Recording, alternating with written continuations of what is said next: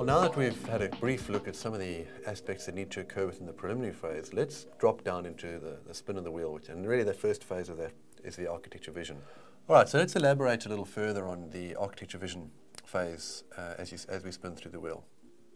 Now, the architecture vision is really the starting point of each iteration, in other words, each spin of that wheel. In that architecture vision phase, what you're looking at to develop is well, first you're trying to understand the requirements of the organization. And if those requirements, and document them. If those requirements don't exist, right, the point is to extract them. If they do exist, the point is to model them. Right? So those are sort of the two angles that you've got to pursue within the architecture vision phase. Now, the output of this phase is really what you have an architecture vision document. Right? And I'm just going to abbreviate this here. Now, that architecture vision document drives out what the organization is looking to achieve through this particular iteration of architecture. And when you eventually have a clarity on that vision, you document it in what's referred to as a statement of architecture work. Right? And let's take a quick look at the breakdown of this. So the architecture vision really looks at, okay, what is the strategies? Right? So what's the strategy of the organization? What am I trying to do through this iteration? What am I trying to achieve? It then takes a very light touch at the business domains, and we'll refer to this concept quite a lot called BDAT, which is Business, Data, Application, and Technology. In other words, well, in order to achieve that strategy, what is my initial perception of what business, data, application, technology pieces need to be assembled to achieve that strategy? It then also looks at readiness or change readiness. In other words, how ready is the business to accept some of these changes?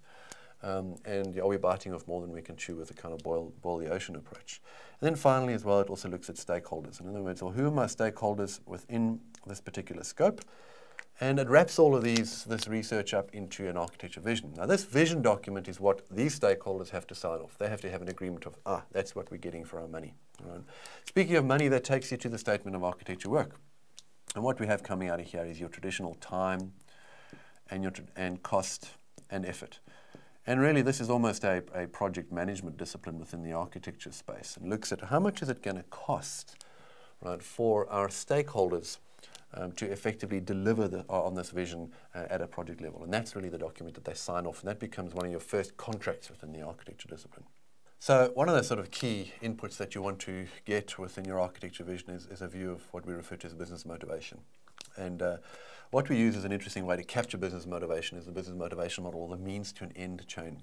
And it's important that you have an understanding of these concepts, because really right up at the top level is where fragmentation begins, because strategic thinkers don't actually understand the definitions for some of these assets. So really it starts this way. All right, so what we have over here is we have the means.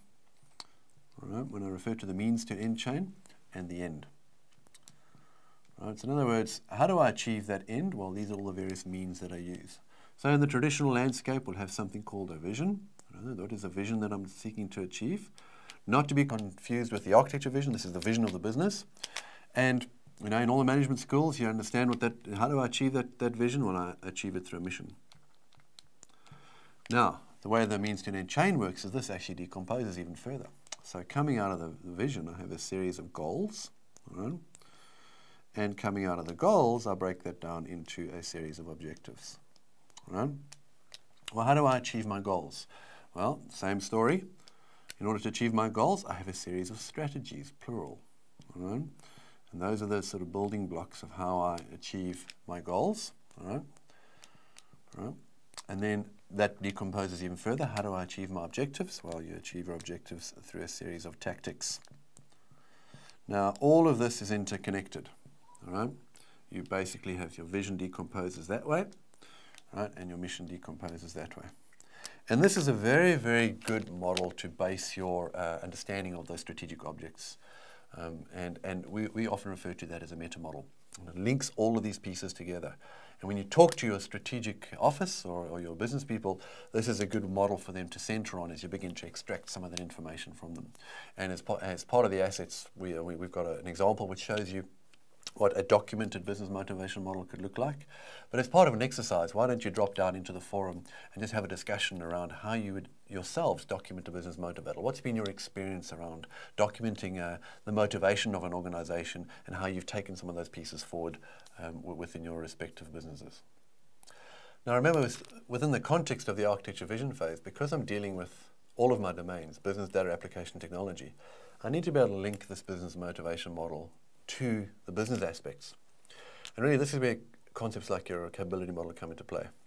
So what you can do here is, this actually begins to help you identify the series of capabilities that you need. So your capabilities sit down here. And if you recall, in the previous module, we defined what a capability was. It was a combination of people, process, tools, information to drive out an outcome. Well, the tactics are giving you an idea of, well, what do I need to do to change capabilities, or what those capabilities might be. And in actual fact, well, what's the outcome that I need to achieve? Well, there's your outcome. It's documented as your objectives. Well, why the objective as opposed to goals? Well, we normally choose the objectives because objectives have to be smart, and we'll introduce that a little detail in a later module. But when we say smart, we mean specific, measurable, actionable, realistic, and time-based. And when we're talking outcome of a capability, it's good to have that level of granularity and accuracy, because those are the outcomes you're trying to achieve. Those are actionable, they're measurable, and that's how you're going to determine the improvement of your capability. So you can kind of see how this can now begin to drop down into what you need to do on certain capabilities, and what the actual outcomes of those capabilities must the changes to those capabilities must achieve and align those to your objectives.